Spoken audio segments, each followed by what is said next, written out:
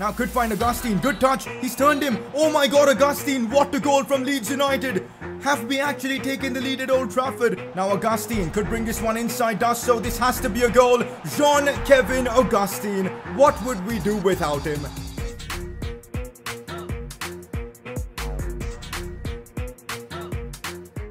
So here we are back again, another episode of the Leeds United Career Mode series, episode number 9. Last episode was huge for us as we secured one of our best signings of this series so far, Edinson Cavani for free on a pre-contract deal.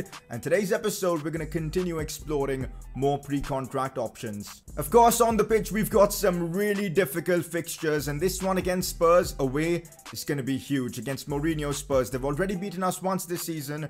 I don't want them to have a league double over us. And also, we're up against Chelsea in the FA Cup. We've gotten super unlucky with the draw, but we'll see how things go. Lots of transfer business to go through. Premier League action, FA Cup, round of 32 against Chelsea. It's going to be one hell of an episode. And if you guys are enjoying the series, keep the support coming in by dropping a like in the video. Subscribe if you're new around here. And let's get this underway. Okay, so time for a press conference. And if you guys want to see your questions being answered, drop them down in the comments section below. First one of the day. Train Augustine because his rating is not increasing and he's the star of your team. Now, you're right about one thing. He is our star. He is our main man. With his stats, they're just incredible. 17 games, 12 goals in the Premier League. Like, honestly, this guy is our main man. But the problem is, he is on loan here at Leeds United. If we continue to train him and increase his overall, he's going to get even more expensive for us to sign in following seasons. And that is why I'm refusing to train him for now so we can get him on a bargain deal next season.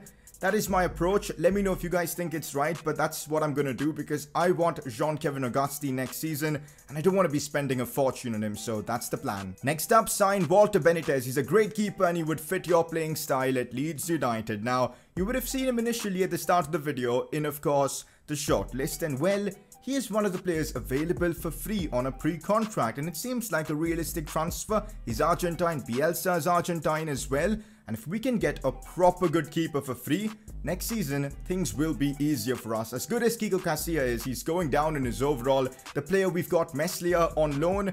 He is, yeah, as I just said, on loan, so we're going to have to try and sign him next season because I think in real life he's confirmed his transfer to Leeds. But having an 80+ overall keeper is so important in this game. And I think we gotta go for Benitez, and that's why in this episode, I'm gonna try and wrap up this transfer. Next up, in the last few episodes, you've had some stamina issues. Do you think you might try and expand your second team to help out?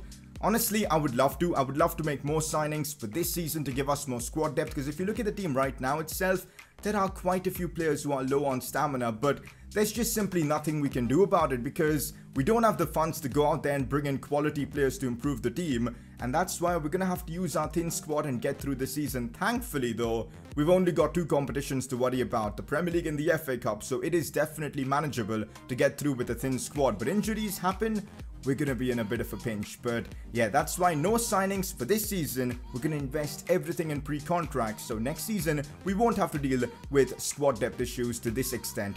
But yeah, that is the plan. Press conference done, let's move on. Did anyone expect Jean-Kevin Augustine to be this good at the start of the season? He reminds me of Timo Werner at Chelsea, Jamie Vardy at Leicester City, some of the heroes of my FIFA 20 career modes, because he's playing at a similar level, goal after goal after goal, and it's just crazy to see him play this well.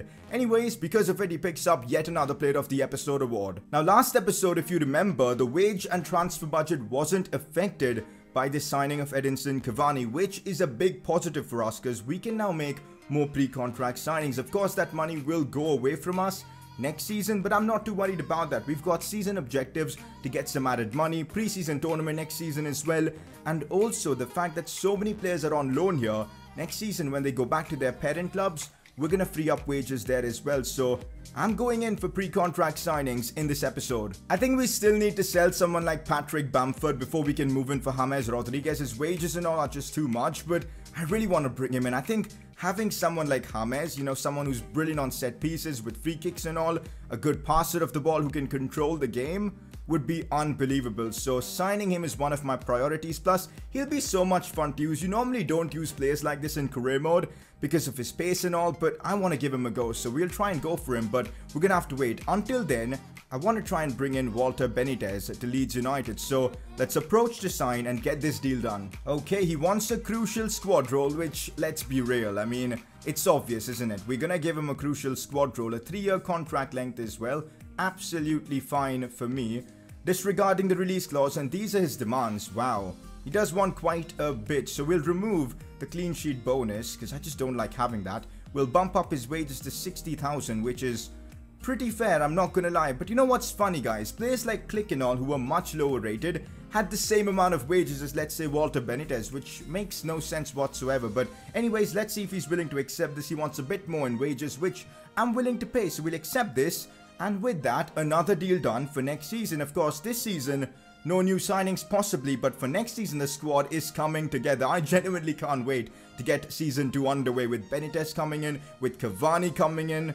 Yeah, a couple of nice South Americans, and we could make it 3 with James Rodriguez as well. The South American trio coming in hot for us, but for now we've signed Cavani and Walter Benitez. What a start to this episode. Okay, now with the signing of Benitez, we have lost out on a bit of cash, and that is because of the signing bonus. So I presume the signing bonus is deducted, not the wages. That is still acceptable, so hopefully we'll have enough money to bring in James Rodriguez by the end of this window, but we will need to sell maybe someone like Bamford. So for now, we're going to focus on the Prem and all, and we'll get back to transfers soon. Quick look at our season objectives. I'm honestly so glad we made, you know, a bit of a change to the objectives on how they work, you know, by giving us 5 million for every objective we complete. It just makes things more interesting on, you know, or puts more pressure on me to complete these objectives. So hopefully in this episode, we can make a bit more progress with Brooks, or even the possession-based objective. Talking about the Premier League, we've got a big game coming up against Spurs, who are 6th in the league. We're comfortably in 9th,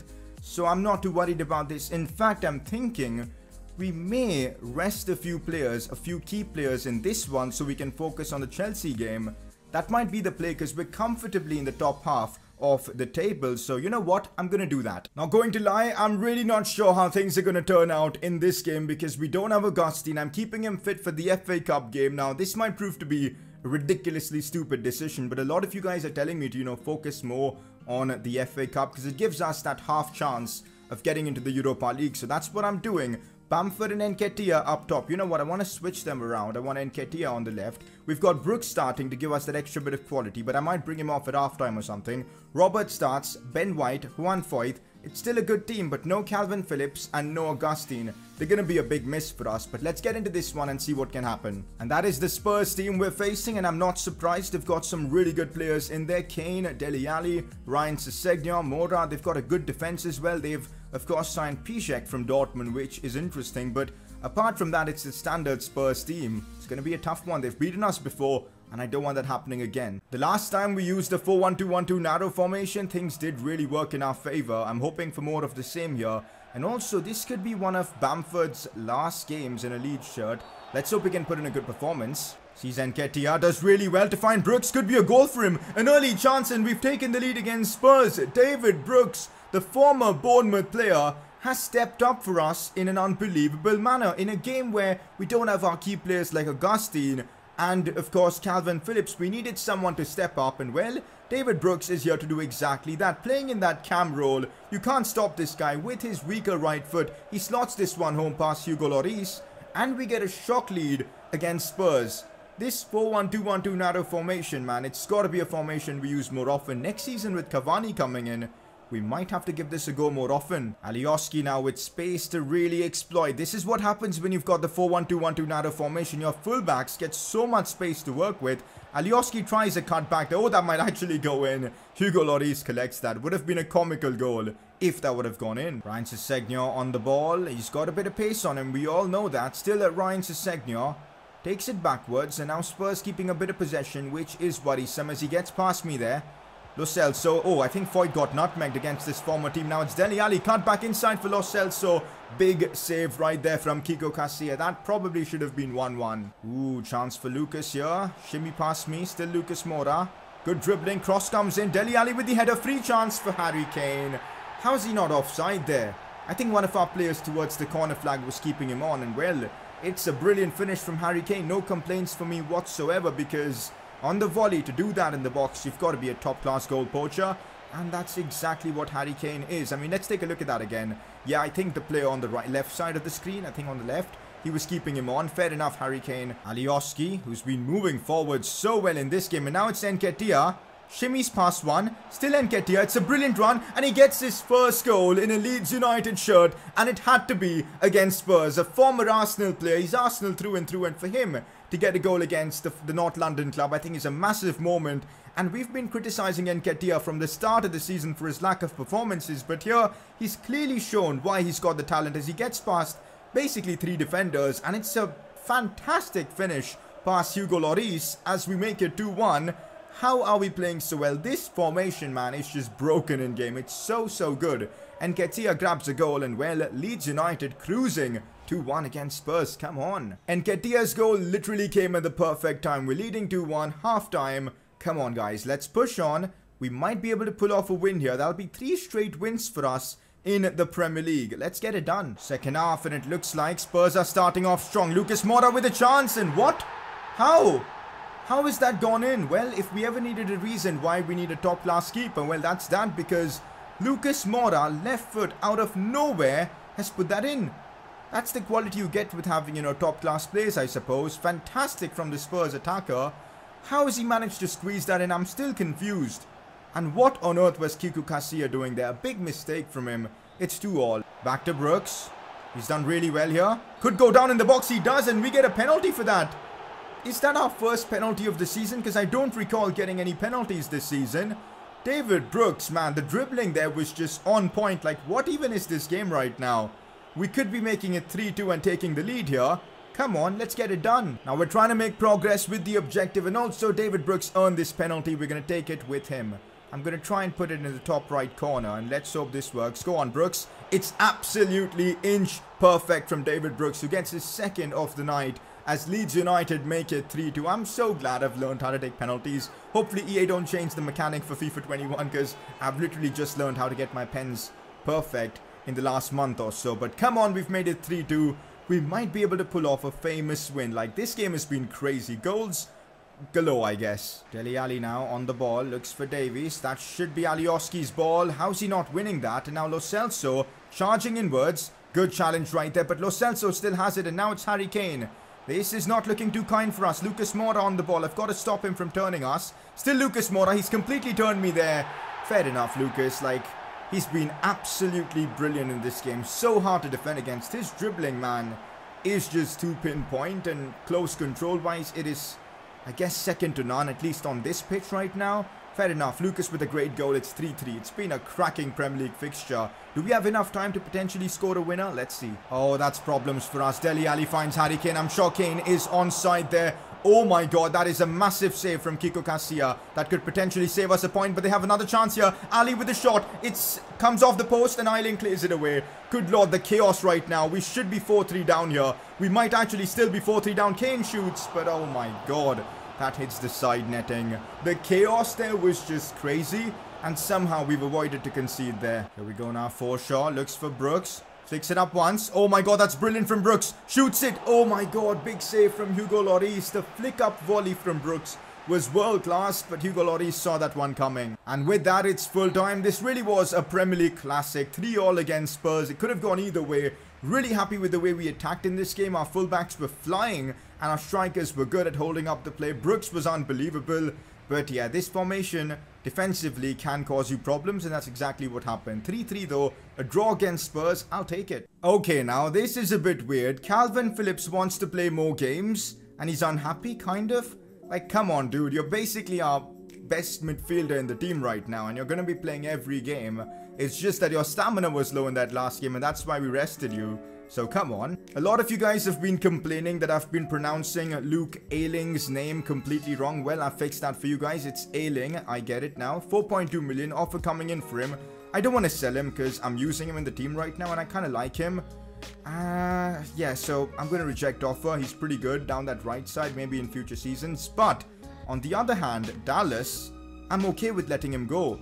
I know he offers a squad depth, but we've already got Saka who can play in that position. Alioski is brilliant, so I'm okay with letting him go, but we'll negotiate to get the best possible fee. That should free up a lot of wages for potentially the James Rodriguez deal. So let's get this done. 2.4 million, proposed new transfer fee. I want 3 million for him. If I can get 3 million for him, that'll be absolutely perfect. Hopefully I'm not asking for way too much money. They're willing to only pay 2.4. Let's counter with 2.6, which is his value. I think that should work. 2.6 million. And they're willing to match that. Brilliantly done. We're trying to squeeze as much money as possible from every player we sell.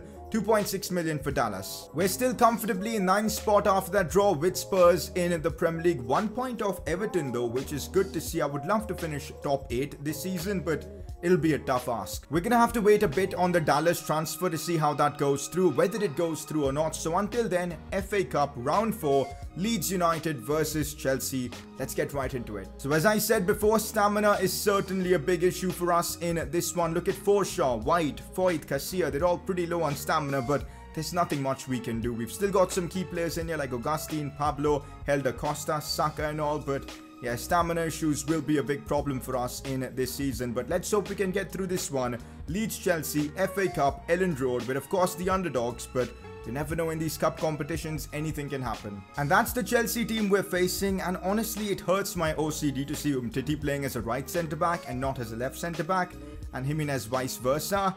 Yeah, it's just one of those things that annoys me. So they've got Giroud up top, Pedro, Pulisic, decent attack with a bit of pace, good midfield. I mean, that's the classic Chelsea team. They're not holding back here, are they? So they're taking the FA Cup seriously. One thing's for sure, I don't want this game being a draw, because I really don't want to be playing a repeat fixture or a replay, because that'll be brutal on our players for stamina and all. So I'm just hoping we settle this game here. If we go through, we go through. If we get knocked out, we get knocked out. But early chance for us. Here's Augustine on the turn. Unbelievable from Augustine. Gets the shot off, but couldn't get it on target. But God, this guy's dribbling, man, is just, I don't know how he does it. Like, honestly, how is he skipping past challenges so easily? I have no idea. N'Golo Kante now looks for Pulisic. Inside for Giroud. And well.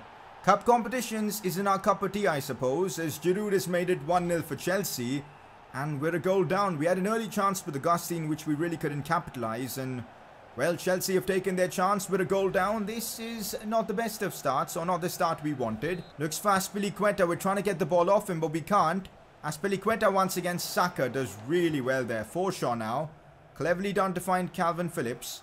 We could do something from this attack. I see so much space for Dallas, and I'm going to try and release this one for Saka. I've pulled it off, and now it's Augustine. Controls it. The challenge at the end from number 21. Augustine was so close. Helder Costa, the first touch was absolutely incredible. Tries the cutback. Augustine could shoot here. How has Kepa saved that? No way. Augustine doesn't miss those chances. Wow. Still 1-0 Chelsea, but it really should be 1-1. A massive chance gone. Half-time against Chelsea, and it's so brutal that we missed that chance with Augustine, because I thought we were going to make it 1-1 right there, but wasn't the case. Second half, we're creating chances. We just got to keep pushing, and I'm sure we'll get the equalizer. Marcus Alonso, chance now for Chelsea. How has Alonso gone through there?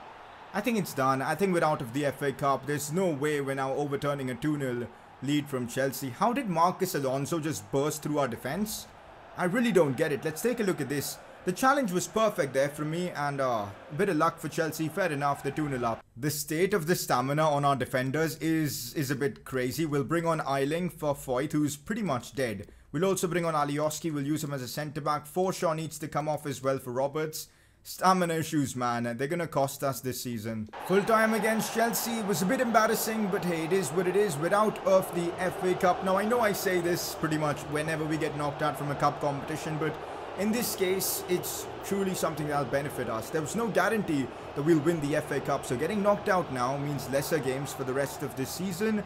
And that is just overall better for us with how thin our squad is. We've got only the Premier League to worry about. Not gonna lie, it's a bit funny that we kept 59% of the ball and we could just muster one shot on target. So, yep, that was a pretty bad thing, but ultimately helps us out with the objectives. I am not a fan of this at all because we needed the funds to secure James Rodriguez. Now on deadline day, we don't really have much time. I'm not sure if we can pull it off here.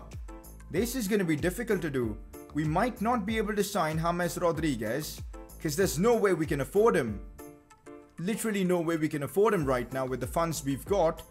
This is going to be difficult now. We might have to find another player to sign or something else to do. Okay, now, offer coming in for Forshaw, 1.3 million. I don't want to sell him, but if I want to sign James Rodriguez, I got to do it. He's on insanely high wages as well. We'll negotiate to get the fee high up a bit. And if that is possible, it's okay, I guess. We'll see. 1.3, all right. Let's counter with 1.7 and see if they're willing to accept that. Please do it, man. 1.4. Come on. Okay, let's counter with 1.5. That should work. 1.5 million for Forshaw. There you go. They're willing to accept that. And let's see if that deal goes through. Also, why does Fiorentina want Adam Forshaw? Doesn't make too much sense. Okay, this is a big problem. This is a massive problem because it seems like Spurs want to sign James Rodriguez. And if we don't act quick, this transfer is not going to happen. We need the transfer to go through. We really do need the transfer to go through. And we'll find out now whether it does or not. And I don't think it's going to go through in time. That is such a bummer. We get a big offer for Dallas. And I'm not sure if I should accept this or not. But oh my god, is it chaos right now. You know what? I'm not going to accept the offer for Dallas. Because I can't have both Dallas and Forshaw leaving. We're going to reject the offer for Ayling. But this is a huge problem now. I don't think James Rodriguez is a possibility. 1 hour to go on deadline day. And it all depends on this now. It really does. Forshaw sold. Brilliant. I think we now have the cash to move in for James Rodriguez. Let's see. Okay, now, can we put it off? James Rodriguez. Spurs are after him as well. Can we convince him to join Leeds United for the upcoming season? The golden boy. Remember how good he was in that World Cup back in 2014. His career has gone downhill since then, but still a quality player to have. This is going to be difficult. Crucial squad role as expected. He expects that. We know that as well. A 2-year contract. Let's get that to 3. Come on, James. A 3-year deal is what we want. He's willing to work with that. Brilliant. No release clause. Perfect. And now this is where things get interesting. The wages. The freaking wages. Let's offer him 160 and just see what he thinks about it. About 600,000 as well as a signing bonus. Is he going to accept it? Is he going to reject it? I'm not so sure. That's a fair offer. My client is happy with that. Let's go. James Rodriguez, done deal with Leeds United. We've just signed the Colombian superstar. In this window, 3 South American superstars have just joined Leeds United. Well, Walter Benitez is not really a superstar, but still a good player nevertheless. What a window for us next season, man. I genuinely can't wait for it. Well, looks like Cavani's already excited to be at Leeds United. He's not leaving my menu screen for some reason. Look at him there on the right side of the screen. You know what's crazy? Because of how the wage budget thing works, we might still have money for another transfer. Let me know in the comments section if we should pull off another transfer for a pre-contract or something to help us out next season. Let me know in the comments section. I'm not going to get through deadline day for now. We'll keep that for next episode. One more signing, your decision in the comments. It's been an up and down episode for our season objectives as we failed the Dream Cup run objective. But on the other hand, we've made progress with the taking control as well as the Brooks challenge. So not all bad. Before we wrap the episode up, quick discussion. Player of the episode award. Brooks has to be nominated as he was superb against Spurs, but well, a pretty cool nominee is Nketiah. He had an absolutely amazing episode. Was so good, a goal and an assist against Spurs, and well, he is your other nominee. It's between Nketiah and Brooks. Make your decision in the comment section below. But with that, it's time to wrap up another episode of the Leeds Career Mode. It was a major episode for the series. The signings we've pulled off are going to help us so much come next season, and I can't wait for it. But for now, we're ending off the episode. Drop a like if you've enjoyed, subscribe if you're new around here, and I'll catch you guys very soon for another episode of the Leeds Career Mode.